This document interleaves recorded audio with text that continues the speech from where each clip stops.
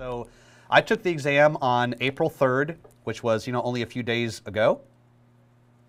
So this is what I saw, and I'll go ahead and write this here on the whiteboard as well.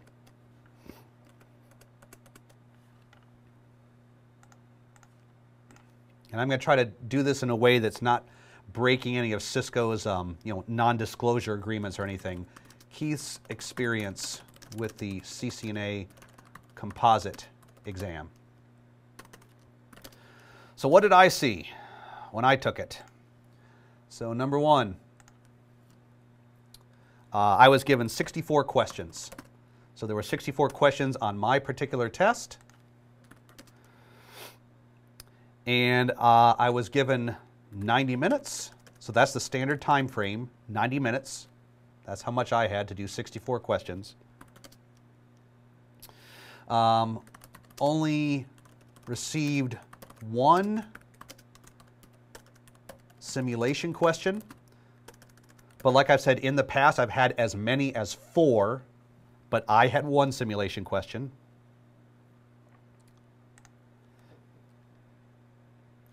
And only one testlet question. And that question was on the topic of EIGRP. I'm not going to tell you what they asked me as far as EIGRP, but was based on EIGRP. And when you finish with the exam, so as you're taking the exam, you cannot go backwards. In other words, if I'm on question number 8, and all of a sudden something about question number 8 sparks something in my memory, now I remember what the correct answer was for question number 2.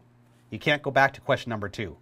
Once you click next on a question or continue, that's it. You go on to the next question and you can't go backwards. So that's very important to remember. So don't speed through the question, slow yourself down, and make sure you take time to read through it. You're going to want to, my tendency was to try to skim the question real quickly, and I had to force myself to slow down and read through the whole question. And that's very important because just a single word in the question can make the difference between one answer versus another answer being right. Now, when you're done, how is your score conveyed? So number one, when I took it, I needed at least 810 to pass out of a score of 1,000. So perfect score was 1,000, and it required that I had at least 810 to pass. So that's what I saw. And when you're finished with the exam, remember, I took the composite exam.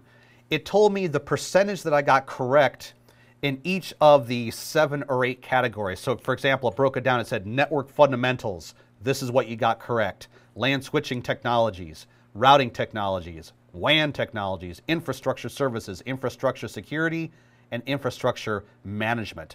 So those technologies, I think you can find those right here.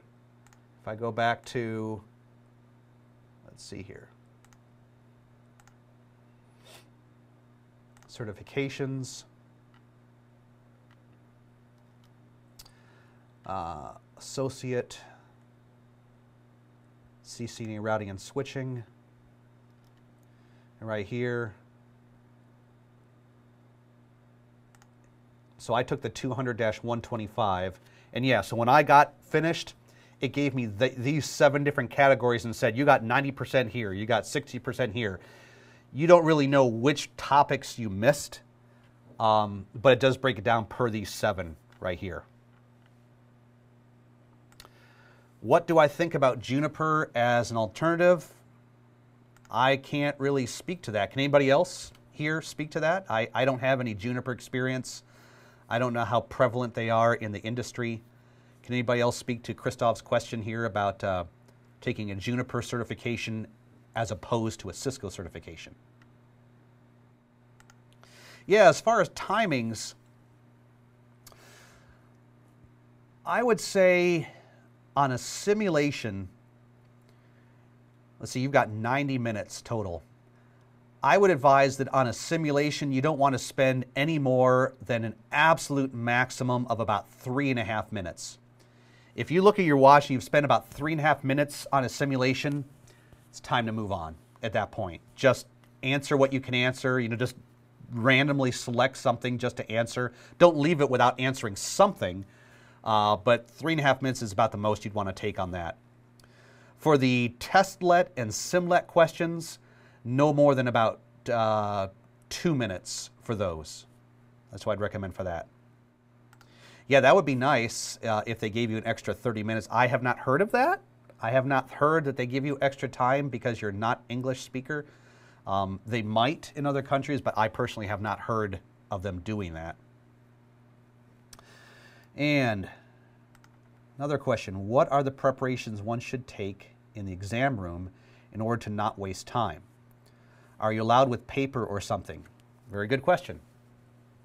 So when you go into the testing center, my experience was that they had me give up my keys, my wallet, my cell phone, even my watch, which clearly doesn't have anything on it. I had to take all of that off and put it into a locked, they had a drawer where they unlocked it. I put it into a little bin in the drawer and then they closed it and they locked it. So I wasn't allowed to take anything, no calculators, no cell phones, nothing into the testing room. And then when you go into the testing room, all you have there is your computer, and then right next to it you have about a 9-inch by 11-inch, about a 9 by 11 sheet of laminated paper and a dry erase marker and an eraser and a set of earplugs. And that's it. So what I usually recommend people to do is when you go in there, after the testing administrator has left, before you start the test, take a few minutes and on that laminated piece of paper, do like a brain dump of for example, if you were sitting in your car just before you went in there and you said, okay, I've got my flashcards here, I'm memorizing for the last time my TCP and UDP port numbers. Memorize my TCP UDP port numbers. As soon as you sit down there, write out those TCP and UDP port numbers on that laminated flashcard. Write out the things that you don't really feel 100% confident that you've got memorized, like your OSI layers, like a subnetting cheat sheet or a subnetting formula or something like that, like your EIGRP and OSPF hold times and hello intervals. All those nitty-gritty little facts, write those down real quickly, and so you have those, and then you can start your test. That's usually what people are recommended to do with that laminated flashcard before you actually start the timer. As far as proportions of the questions I got on network programmability, I believe I only got one. I only got one question related to SDN, and that was it. Is the CCNA a good base for continuing with the CEH? Is that the Certified Ethical Hacker? I can't speak to that because I'm not in the world of security, so I'm not sure I'm not going to tell you my score. I'll tell you I passed it. I will tell you that, but I'm not going to tell you what my score was.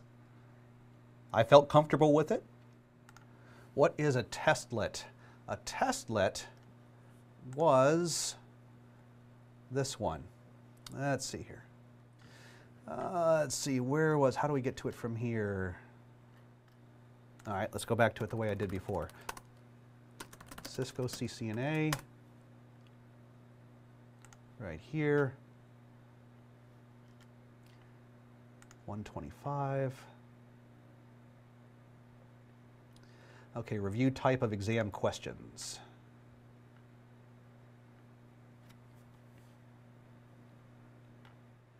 So a testlet is right here. This is a testlet. We're up at the top. It shows you like some command output or something like that. And then you have 4 questions you need to answer based on the output that you see up here. So you select your answers for question number 1, then you go over here and you press number 2 to go to question number 2, and then you've got to answer that one. So that's a testlet.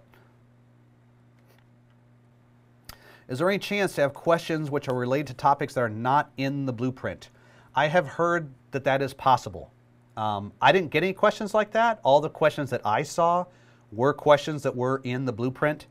but I have heard that sometimes they will throw in questions there that are not part of the blueprint. I think that is absolutely crummy that they do that, but I have heard that that is a possibility. If by any chance the Simlet or Testlet blocks, what to do? I assume, now correct me if I'm wrong here, but I assume that you're asking what happens if the Testlet or the Simlet like crashes or freezes? I have never had that happen. And I've taken the CCNA probably in my lifetime like a dozen times, and I've never had a situation where the Testlet or the simulation freezes. If something like that did happen, I would contact the test administrator, the person who signed me in.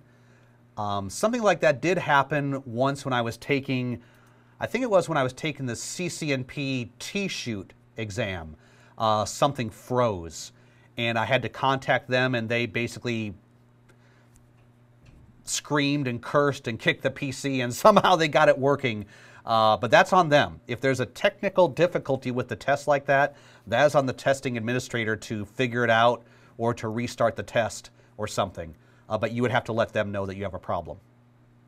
After you've taken the exam, and this is what I've always done, once you've taken the exam, if you don't pass it, go back to your car, and before you turn on the key, whip out your smartphone, whip out your tablet if you've got one, and press the record button and just start doing a brain dump. Just sit back and close your eyes and say, okay, there was a question there on frame relay Delsius. I wasn't sure what it was. There was a question there on OSPF v3 addresses and what it uses. I'm not sure what that one is. There was a question, and just record yourself saying that while it's still fresh in your mind, while you're sitting there in the parking lot of the testing center. And then when you go back home, play the recording back to yourself, type it out, and now you've got a study blueprint that you can go by on questions that you didn't do so well on. Thank you everyone so much, and feel free to shoot me a question or something if you have one in the future, or I monitor the IEOC for questions on there as well, and I wish you luck in your CCNA pursuits. Have a good rest of your week.